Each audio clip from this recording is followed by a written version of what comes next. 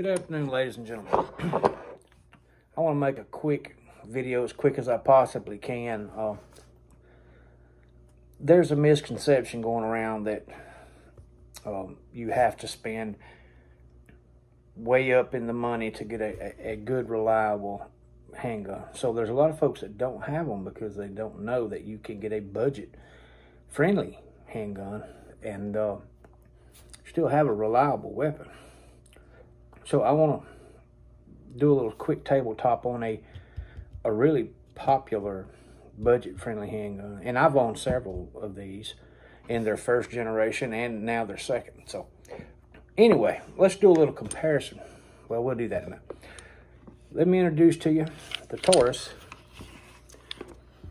G2 Millennium. Okay, it comes in stainless or blued. The blued version is $239, I think, at most places. Stainless is a little more, I'm sure, if you could find it, but we're not talking about appearances. The gun has a safety. You know how I feel about that if you watch any of my videos. However, it also has a safe action trigger to where you don't have to use this safety. It's I would guess 4.5 pounds. And to give you an idea, this Glock is empty. It's a Glock 26. Okay, yes, I'm doing that with the release button. I know I shouldn't, even though I did. So anyway, the guns are comparable in size. Okay, actually the Taurus is a little smaller, about, you know, somewhere around the same ballpark on thickness. Grip, now this looks a lot shorter on the Glock because I don't have the mag in, but they're really comparable.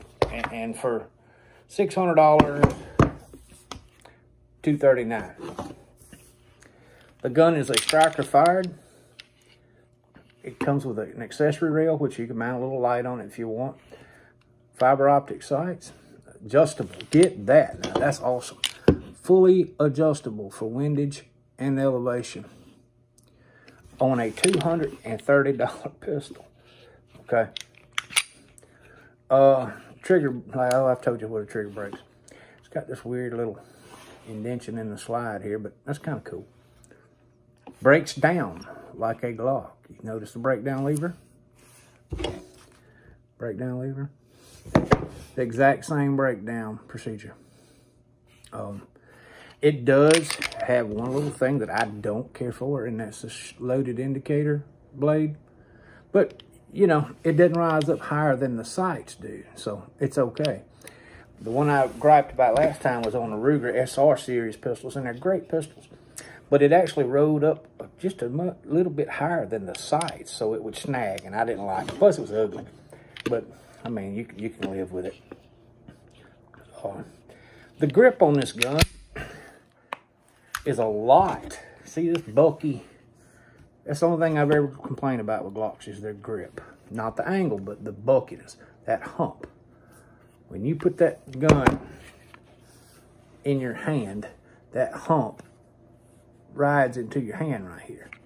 And after so many rounds, that gets to be annoying. And plus it's thick. That's a thick grip. That's not for everybody. But now we're reviewing this gun.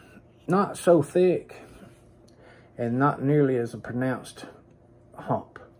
And it actually fits. The grip is better on this 200 and some change pistol than on that Glock. So I don't know what else to say about it. I think I've showed you the adjustable sights. I can't get over that.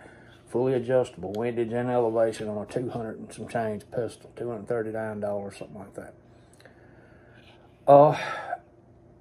And it's smooth. It shoots where you point it.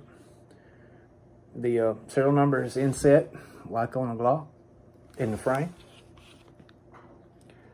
So you can't go wrong. I mean, here's one thing I want to show you that Glock don't have, and they should. they should copy it if they have to and take the lawsuit and pay it off and be done, have rights to it. Okay. Now you just load it around. You're carrying a loaded pistol, right? Cheap ammo, it just snapped. This man's still approaching you, or this woman, this threat. Pull it again. As many times as it takes to fire the round. The gun goes from single action, striker fired, and it converts to double action in case the round don't go off. I mean, that is awesome. That can save your life. Glock. What?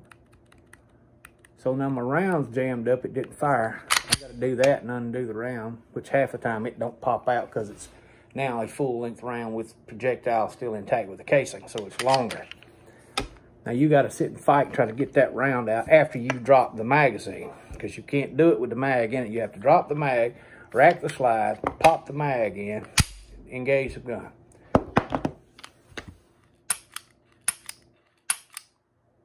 Pretty cool.